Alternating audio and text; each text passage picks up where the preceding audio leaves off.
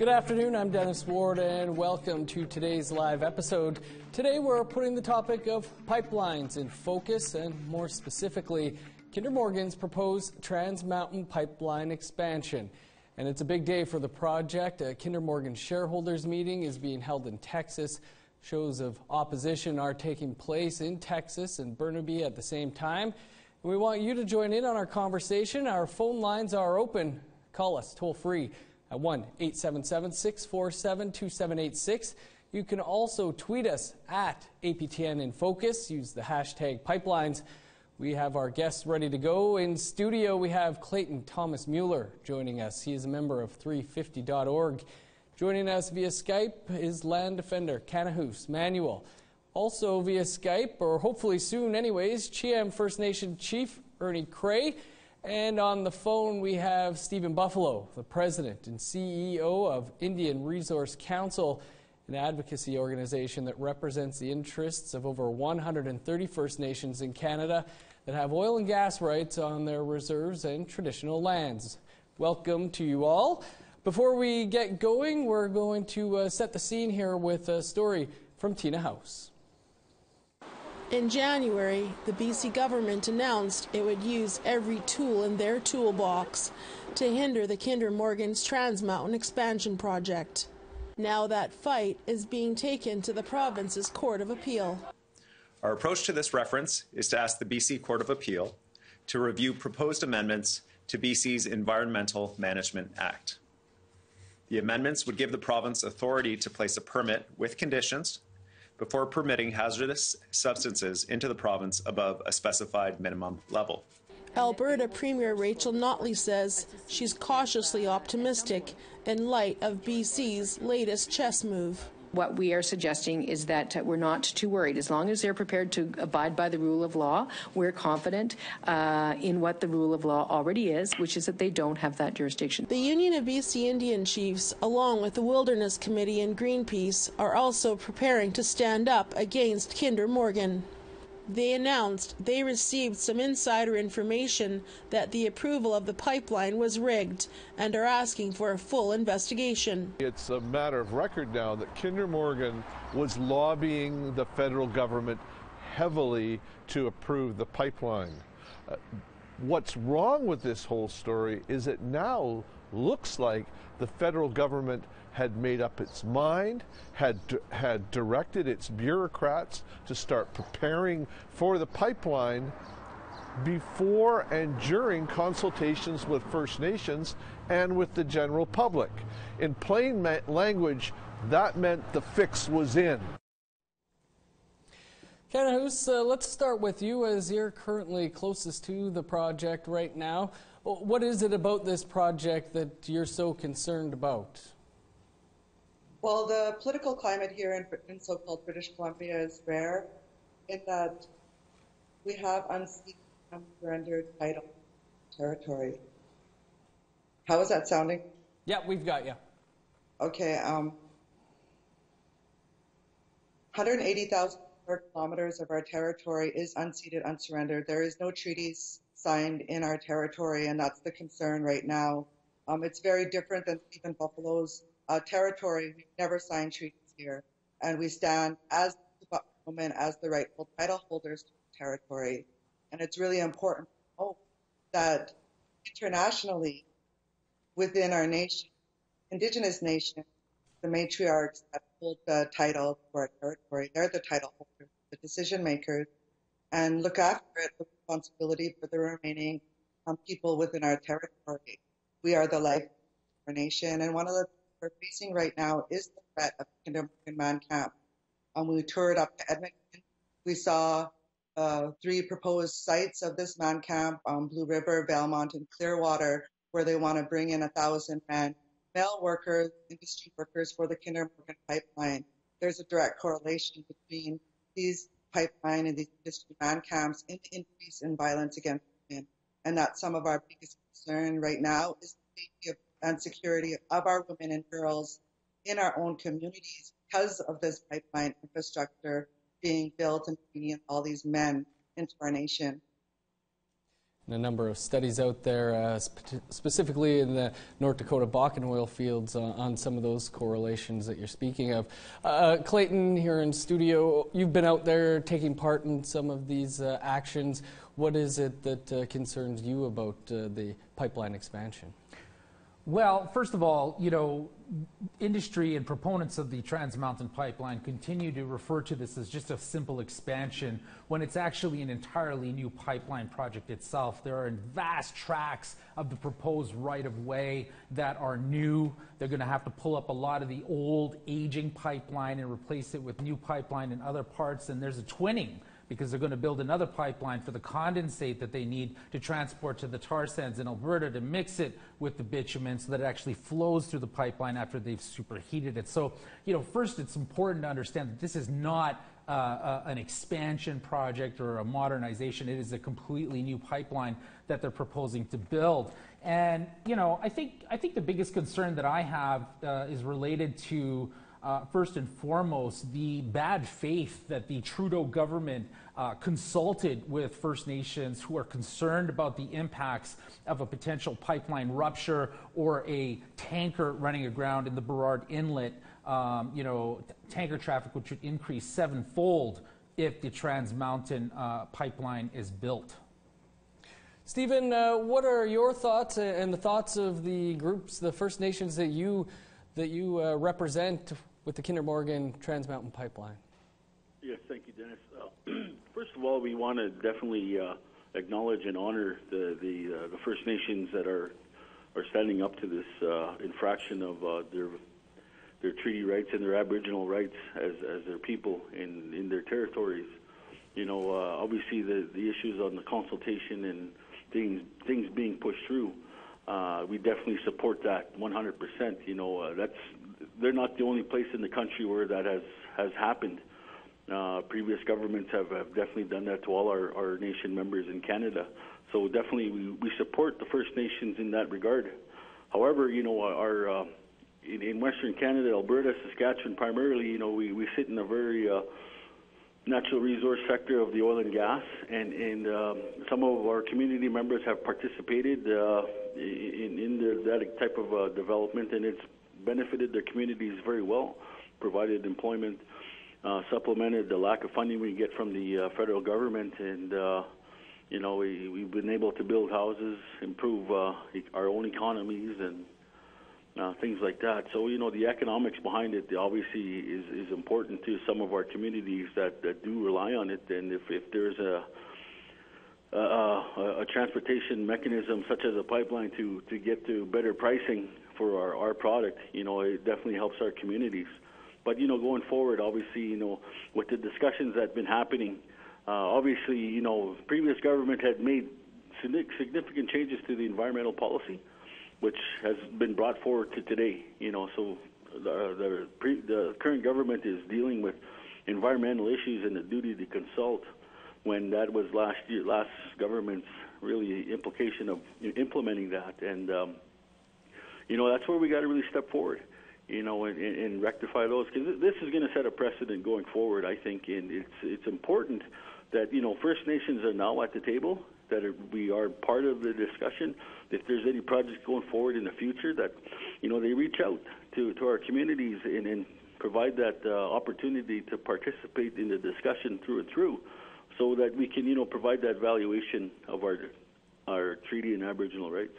So, you know, in support of, yes, our organization has issued a letter of support in regards to the TMX. However, it's very conditional, you know, with the sufficient meaningful participation in Section 35 of constitutional rights, that our impacts in these rights are identified and sufficiently accommodated, and that our land and resources necessary for continued exercise of our Section 30 rights are also protected, and that our First Nations have meaningful economic participation in these things. So, you know, they just can't just come and give the beads and blankets up front, as my Uncle Joe Dion says. You know, we need more than that if things like this go forward. So that's kind of where we are. We were hopefully we're still trying to get Chief Ernie Cray from CHIEM on the line. He's a backer of the pipeline. In his absence, Stephen, you know, these deals are often we don't know what's in these deals. Are you able to give us some kind of an indication on what communities are seeing in terms of benefits for getting involved with this project or ones like it? Unfortunately, no. Due to non-disclosure with Kinder and the communities, we haven't been privy to any information. But saying that, I'm pretty sure if it's not enough, then obviously, that's why maybe some of the communities are saying no to the pipeline. I don't know. And then again, the discussion on some of the environmental concerns, I agree 100%. But the only time I'll ever support industry, the Canadian Association of Petroleum Producers and the Canadian Energy Pipeline Association, our regulations here in Canada are world class.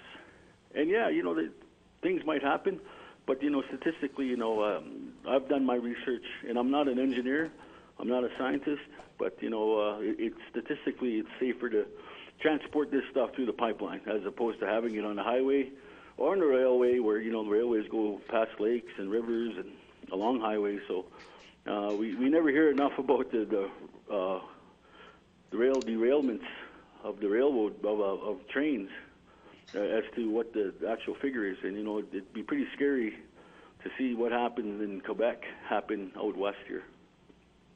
Sorry, I saw Chief Ernie Cray popped up there. Is the Chief joining us on the line? Okay, nope, not yet. I saw that, Clayton, you were wanting to add something there?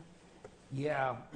First of all, I'm glad that Indian Resource Council is represented on today's panel. It's really interesting, Stephen Buffalo, you come from a community, Samson Cree Nation. I read from your profile on the website. Samson Cree Nation, of course, is one of our First Nations in Alberta that is post-industrial.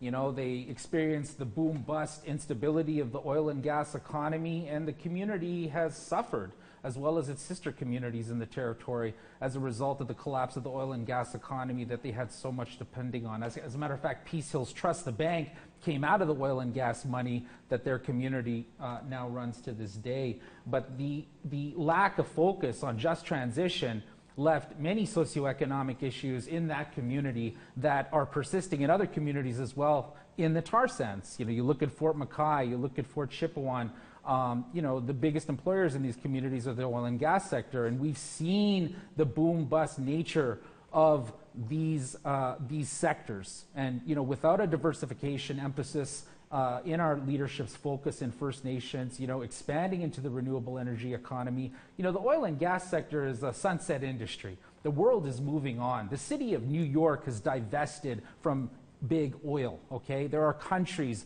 going in that direction, other jurisdictions going in that direction. And the whole dichotomy of pipeline safety versus transportation by trains is just industry propaganda, okay? I have yet to hear a politician or a train company or a pipeline company say that if Kinder Morgan Trans Mountain Pipeline is built, that they're not going to transport oil by rail. The reality of it is that the oil companies operating in Canada's tar sands want all the train capacity and all the pipelines that are on the table, okay? And so this attempt to dupe the public into thinking that it's one or the other is just a load of industry propaganda. It's BS, and they want all the train capacity and all the oil pipeline capacity. So, Stephen, I respectfully challenge you on that fear-mongering that you're doing. Yeah, it's not fear-mongering. It's just, information that I've done myself, and researched myself. Again, you can say what you want, but well, you said you were not an engineer, so yeah, this is coming from engineers. Okay, that's the fact of the matter. All right, Kanahus, we've heard a lot about these 30 or 40 First Nations or so that have signed on to or signed benefit agreements, but we've also heard from some of them that say they had to sign these contracts out of the despair in their community. Is that something that you've been hearing from people on the ground out there? Well, I think the one of the first things to really put attention on is that nationally that Canada is really trying to push some extinguishment policies and laws right now on a national level, and this fits right into the extinguishment process. No matter which way, if it's an MBA or some type of letter of approval to Kinder Morgan, whatever the chiefs are, these INAC chiefs are signing, whatever way you squeeze this pimple, it's going to come out extinguishment. And that's not what we're about. We're not about extinguishing our rights and our title to our territories.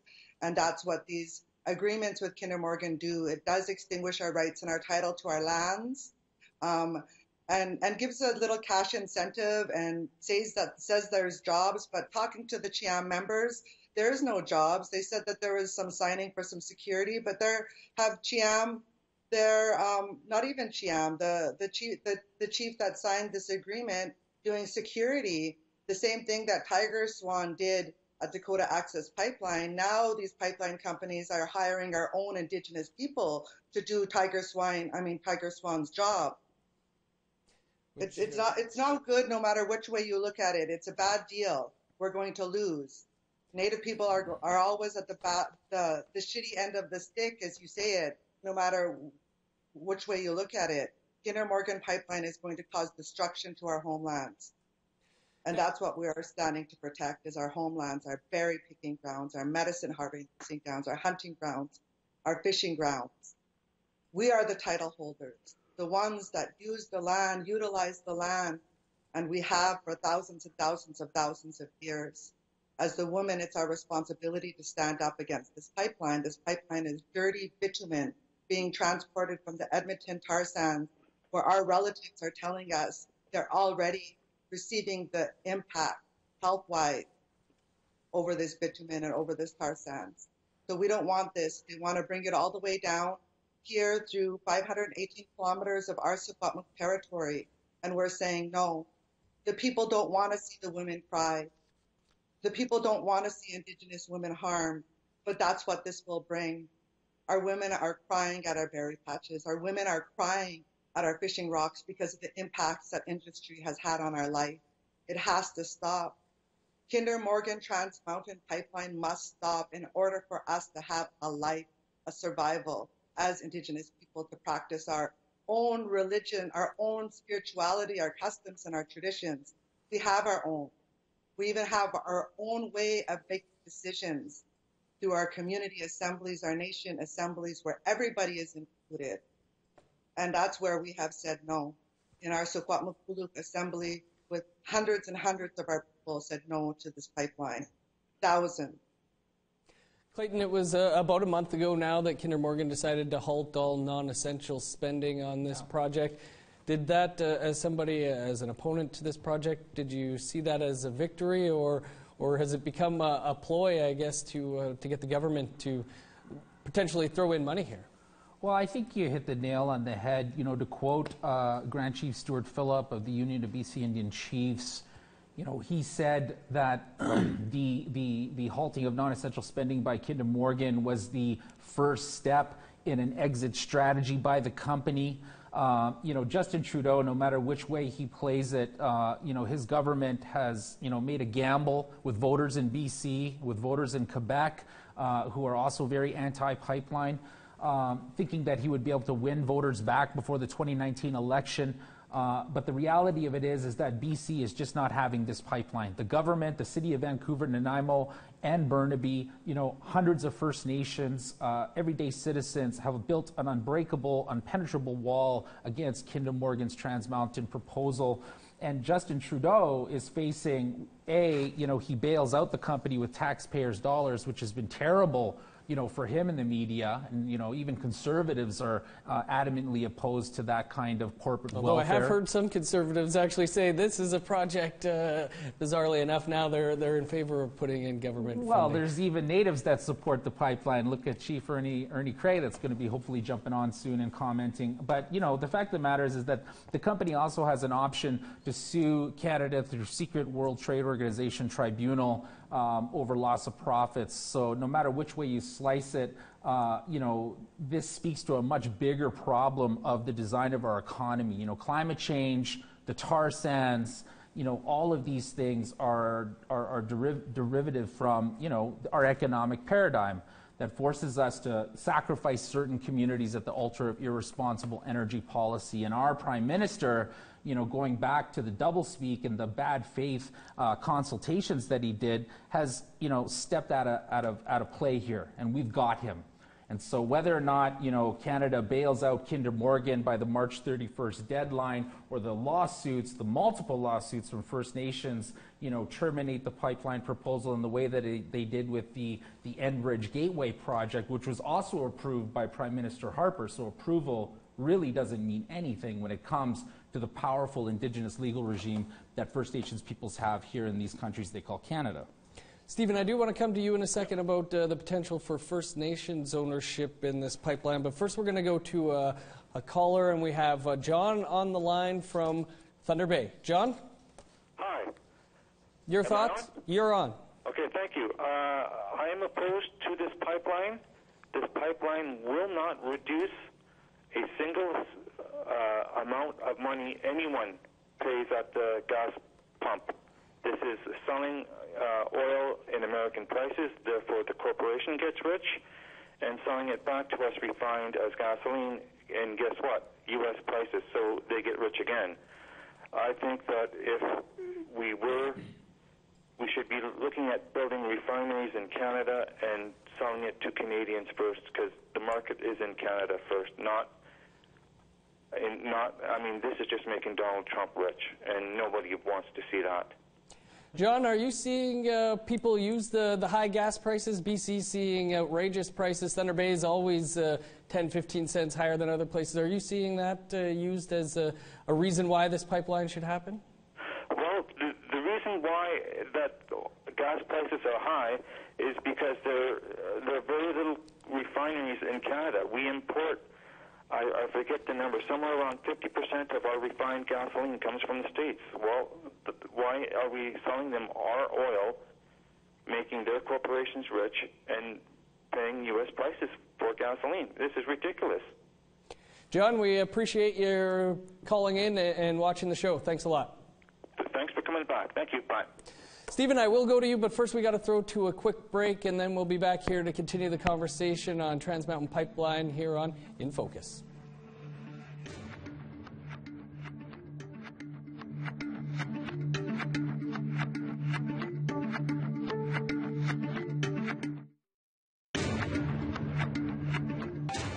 Welcome back to In Focus, and we're going to go to social media now to hear what some of you are saying about today's topic and my weekly attempt to get this touchscreen to work.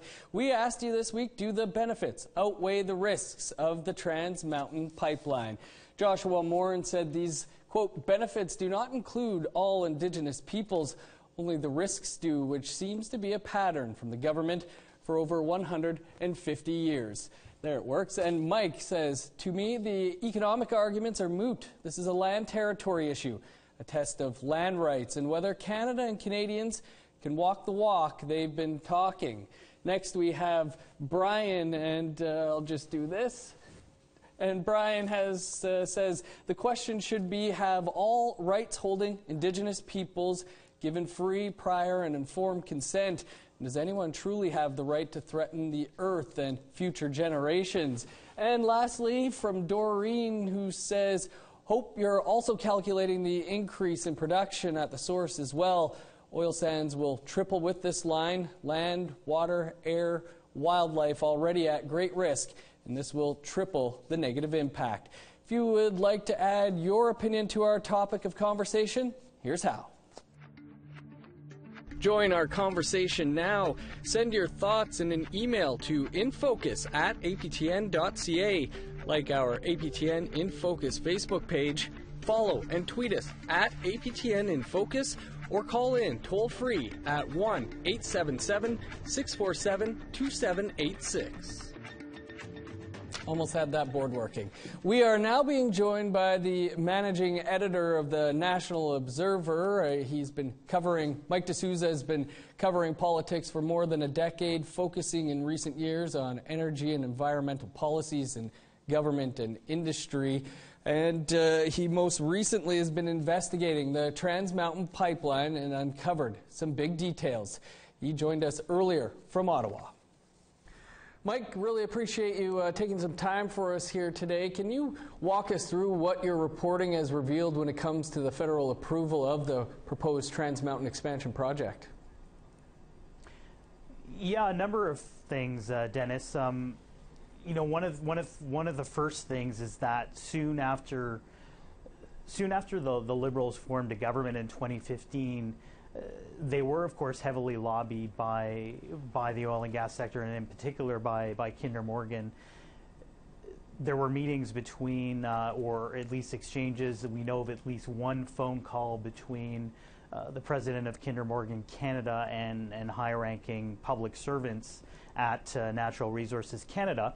And soon after those meetings, the promise that the Liberals had made to restart the review and to change the process for reviewing Kinder Morgan, this kind of got whittled down soon after the lobbying, and that the high-ranking public servants were warning the government that if they do restart, or if they had restarted the process at that point, that there was a danger that the company might walk away. So there were concerns raised and fears about losing the project altogether, which resulted in the government ultimately deciding to scale down its promise. Instead of doing a full new review, it added an additional layer of what it described as consultations by appointing an independent panel that would review the National Energy Board's work a bit later on. But then as the summer went on, and we're talking about the summer of 2016, there were warnings that the public servants were getting from First Nations that felt that the process the government was taking to consult them was not adequate, was not meaningful, was incomplete. And so there were concerns that the process was moving too fast, raised by First Nations and conveyed by the public servants who were working with them directly to the highest levels of government.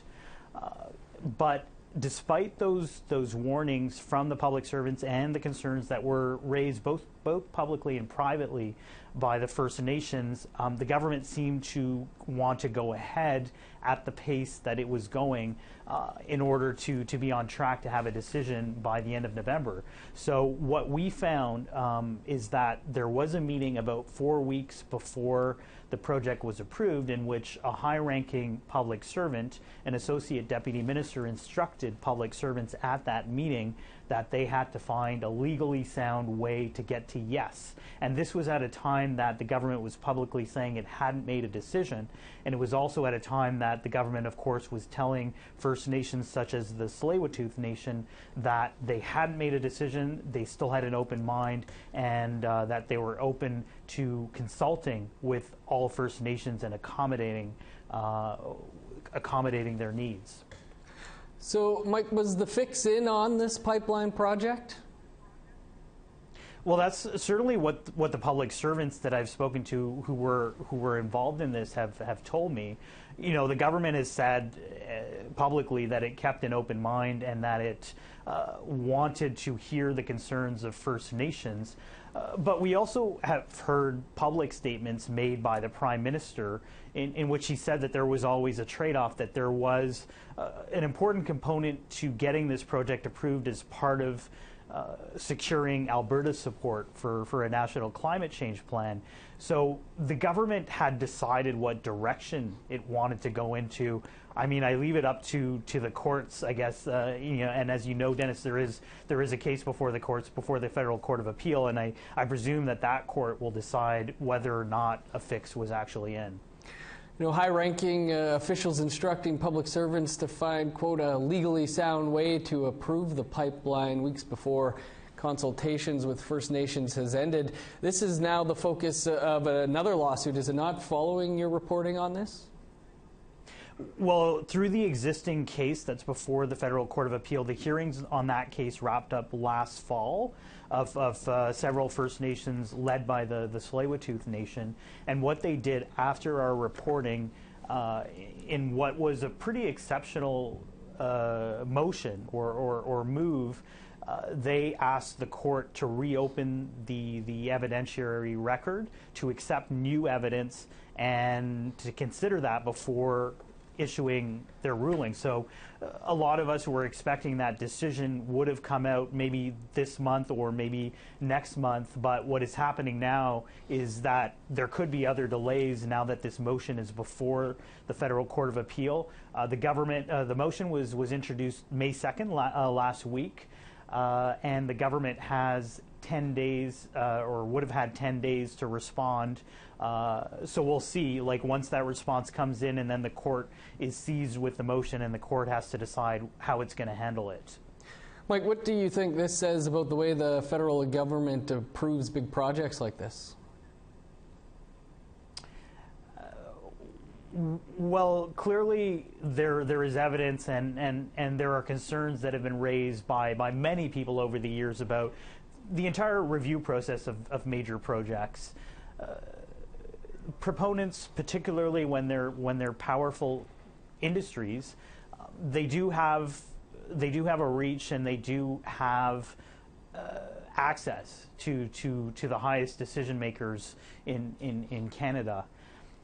And so in this particular case, there is a lot of circumstantial evidence that this access, this privileged access that a major company like Kinder Morgan had, certainly in terms of what they were asking for and what they were lobbying for, what the government decided is very close to what would have been in the interest of the company. So, there are concerns about whether this process was proper or was fair. But again, these are the allegations raised by the people who were involved in the talks. The government has certainly a position. The companies will certainly say that, it's important for them to have an open dialogue with government. And certainly, I mean, in terms of what the Constitution says, the government does have a legal duty to consult under Section 35 of the Constitution. It has this constitutional obligation, that's the law of the land, to consult with First Nations. And in this case, the evidence that I've seen in particular indicates that maybe this wasn't the case in terms of the review and approval of the Trans Mountain Expansion Project. Mike, we're going to have to leave it there, but important work you've done on this, and we appreciate you taking some time for us today. Thanks very much, Dennis. Clayton, when you hear that, and whether the courts decide, I guess, whether the fix was in or not, how does it make you feel when, American energy giants are the ones who seem to be, giving the federal government, here's your deadline to give us this, and kind of dictating what's going on here? Yeah. I think it's such a sad day that a Houston-based energy giant, the child of the former corporation Enron, when Enron failed, it gave birth to Kinder Morgan, and well, here we are. The fact that this company has Canada and the Alberta government doing its dirty work, that it's probably still going to pursue, even with a bailout, a WTO lawsuit in a secret tribunal that citizens and Canadian democratic mechanisms have no influence on.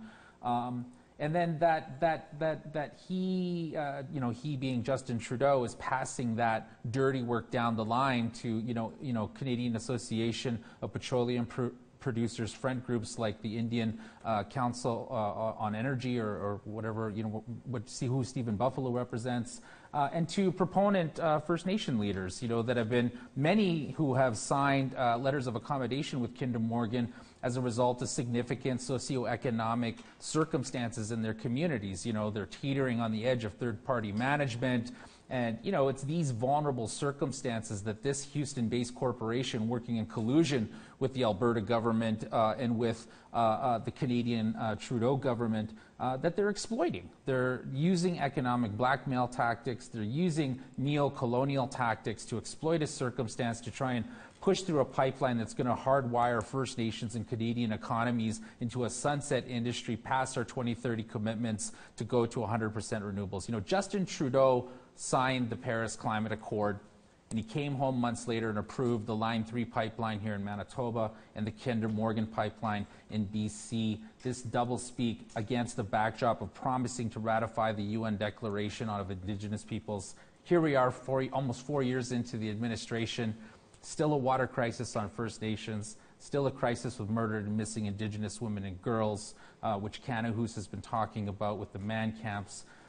There's just a lot of disappointment. And, on the eve of the 2019 election, I would be very concerned if I were involved in Prime Minister Justin Trudeau's campaign.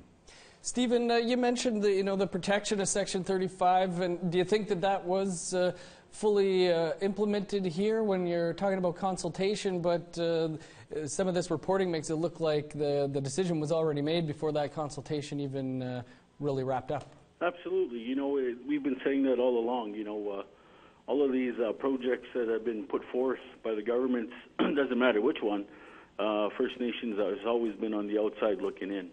And when it comes to, well, this is what we're going to do, here's your compensation, you know, it's not adequately enough to consider. And then given the scope and the scale of where Kinder Morgan's at, you know, the valuation of the Aboriginal rights and treaty rights, you know, has to be taken into account. You know, even though the government has brought forth, you know, the United Nations Declaration of Rights of Indigenous Peoples, we're still not at that point where we have that hammer to really put things forth. So, you know, yeah, we're in courts. The Supreme Court has ruled in our favor in a couple of instances, and, you know, it's set a precedent now. So, you know, the issue on the consultation, it definitely has to be thoroughly investigated properly. You know, industry has their notion on what consultation means. Same with both provincial and federal governments, what they think consultation means. And, of course, our First Nations, who have last to say, has its own version of what the consultation piece means. So, you know, there's a lot of work going forward. But at the same sense, you know, like Clayton said, you know, there's a lot of socioeconomic problems in our communities. Water is still an issue. Healthcare is an issue. All the things that he said, you know, and where are we supposed to get the funds to kind of combat those things? So, you know, in our communities that produce oil and gas, that's what we do.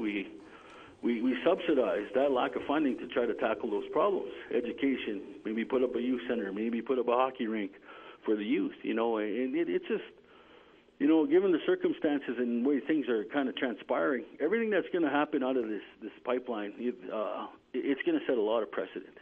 And again, we definitely support those nations that have been violated with their Aboriginal rights and their treaty rights. You know, it has to be rectified now, because as they move forward, you know, there's probably about $500 billion worth of invested plans over the next 10 years that the government wants to implement. So their approach to how they deal with First Nations has to change. And in this instance with the Kinder, it's going to set that precedent, so that our valuation of Indigenous rights and Aboriginal rights, treaty rights, are at the forefront, and that we're protected. You know, of course, we all want to protect the environment, absolutely. You know, but at the same sense, you know, we have to find a way to at least be at the table and to try to combat those social issues that are plaguing us now. Stephen, in talking about getting at the table, I wanted to ask you this. You know, the federal government and the province of Alberta are looking at potentially putting money towards this pipeline. There's been some talk that maybe some First Nations out there would like to get involved. Is that something you'd be advocating for, taking an ownership in this pipeline?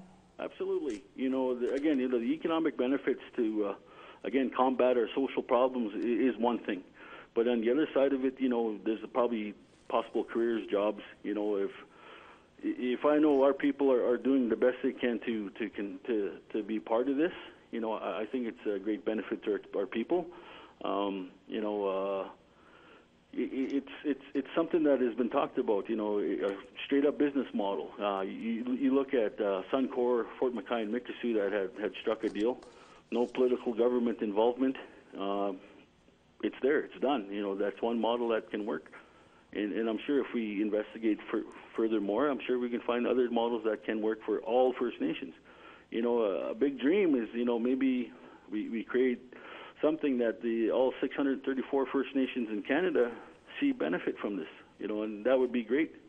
But again, you know, we have to take care of what's in front of us right now, and that's the impact that it's having on our lands and our environment and our rights as people. So, you know, that's the big thing right in front of us. So once we can get past some of those issues, then, you know, then we have to be at the table. You know, again, I'm looking at strictly at this as an economic opportunity, an opportunity for our people to get out of these problems that we do have as First Nations in Canada. You know, it's sad to hear some of the stories from coast to coast as our communities continue to suffer with social problems, and we have to find a way out. And we're not supposed to talk about revenue sharing. That's one thing that the government has tried to train our people to say. But the NRTA, you know, maybe that gets thrown out. You know, maybe we look at revenue sharing right across this country. You know, there's some communities that have done well economic benefit-wise. You know, not all communities can have internet gaming. Not all communities can do tobacco sales. Not all communities have casinos. You know, so we have to find a way with the resources that we do have to share them and to see our people benefit from it. You know, it's just one way, but again, we have to do it consciously with the keeping our environmental concerns in mind. You know, and I'm often reminded that that's a priority. You know, so working with the oil and gas industry and government, we are doing our best to make sure that those environmental concerns are definitely done right and justified for our people's safety. Kanahus, the mayor of Vancouver is on the record today saying that an escalation of resistance is looking likely. Is that going to be the case, do you think, opposition to this pipeline, and what would that look like? Yeah, conflict and confrontation is going to continue to increase. We're going to continue to see direct action take place all along this pipeline route. I went with my family, traveled right up to the Edmonton terminal. We traveled right down the whole route. There's going to be actions taking place along this whole route during this threat of construction. Kinder Morgan defies all of our Indigenous laws, and anyone that signs with Kinder Morgan is also in violation of our laws. We have many, many different solutions for the crisis that we face as Indigenous communities, and we are looking into different options such as hemp and such as the cannabis industry to be able to combat some of those symptoms that we have faced right now being displaced off of our territory. We believe in economic interests, but we believe in it not violating our own Indigenous laws, our women laws, our children's laws. And so we'll continue to advocate for economic certainty within our nation by dealing with businesses that are going to respect our ways of life. Come from the biggest nation in so-called British Columbia, and we're going to stand in all defense, defend our land and the women. We have the highest rate of violence against women, and we don't want to see that increase with the man camps, this resource extraction industry coming to our lands. Kinder Morgan pipeline, it will bring deadly consequences for Indigenous women and girls, and we do not want to face that risk. Kanahus, there are some out there, obviously many of them in favor of this pipeline, who feel that elements of this opposition to the project is militant or radical. What would be your message to those people? Well, I say yes, it is. It is radical, because it is the radical change that we need in our communities, in our Indigenous communities, and around the world in order if we want to protect our land. We're going to have to make that radical change, and that's going to look at looking at ourselves as individuals and as leaders in our communities to create that change. And we have to take that courage right now. We're standing against great odds. You know, right now in our nation, we're standing against great odds, facing off against Canada and the Kinder Morgan pipeline. But we're willing to take that risk because the threat is way too much for us right now. We are salmon people. We come from the salmon. BC is Indigenous people are salmon people. We're salmon nations. We depend on that salmon.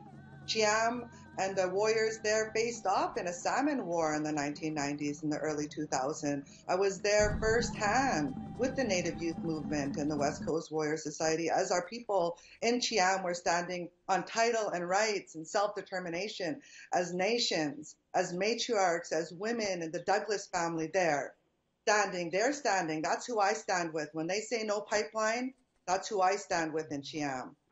Kanahus, I'm going to have to hold you there. We've got to throw to another break, and I do want to thank all of our guests, Stephen and Kanahus and Clayton, for joining us today. Unfortunately, we didn't get the chief from Chiam in, maybe another time. After the break, we will be joined by APTN web reporter Lucy Scully to get the latest from the shareholder meeting that Kinder Morgan was holding today and discuss what residents in British Columbia and Alberta had to say about the pipeline going through their communities as she drove through them all. We'll be right back.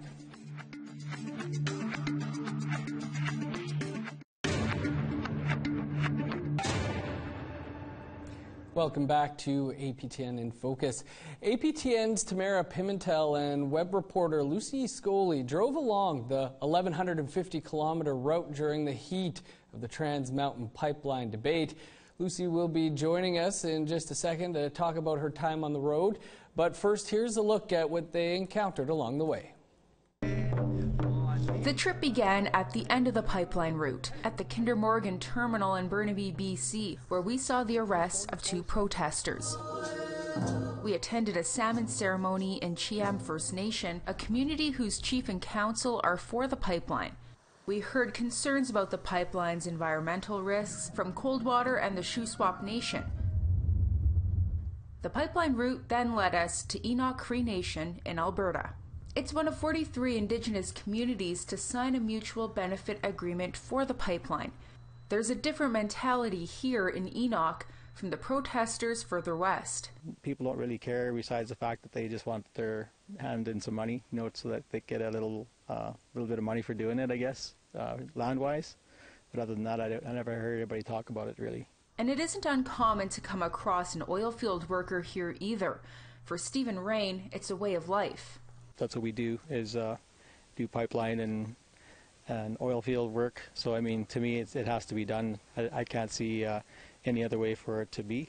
That was my bread and butter for 20 plus years, so I mean, I'm kind of biased that way. Roger Buck has had years of experience in the oil industry. He says he'd prefer to see an expansion along the existing route than the use of a train to transport oil.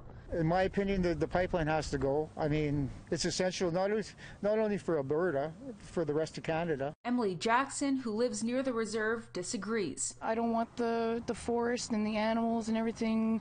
I don't want none of that ruined. And you're also taking away jobs from transport drivers. They deliver fuel back and forth too, so I mean, that's job losses there. The 1,150-kilometer journey ends at the gates of Kinder Morgan in Edmonton, where security trucks patrolled us near the Trans Mountain expansion construction site. Ariel Deranger is the executive director of Indigenous Climate Action. She lives in Edmonton but is a member of the Athabasca Chipewyan First Nation, another community throwing their name behind the expansion project. She says she feels betrayed, not by her leadership, but by the government. You tell communities that are living in abject poverty, or maybe not even abject poverty, but that are just making it to get by, that they have this opportunity to create these programs, to have health centers, to be able to hire more staff, to do all of these things that they've been dreaming of doing for so long.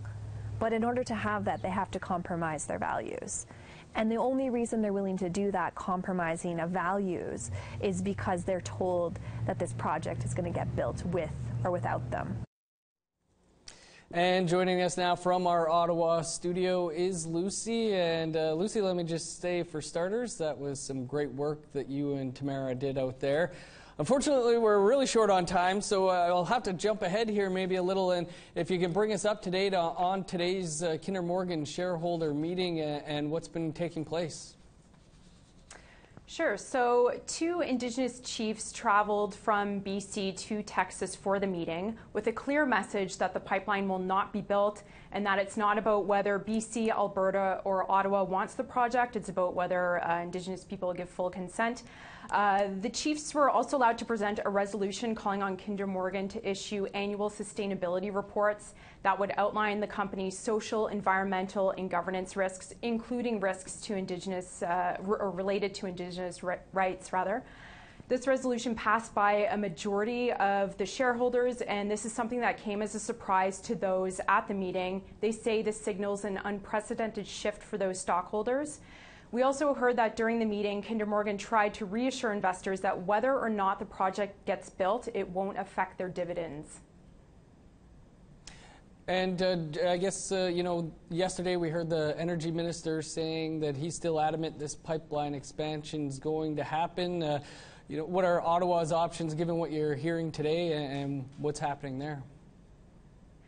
Right, so the federal government has said it's exploring all legislative and financial means to get the pipeline built, including investing on the project, as you mentioned earlier in the show. However, there are only 3 weeks left for the federal government to convince Kinder Morgan that the pipeline will be built. Also complicating matters is that Kinder Morgan is also facing legal challenges on the pipeline. But if this project passes every legal and legislative hurdle, then Ottawa will have to figure out how to build the pipeline through those who are on the ground fighting the project.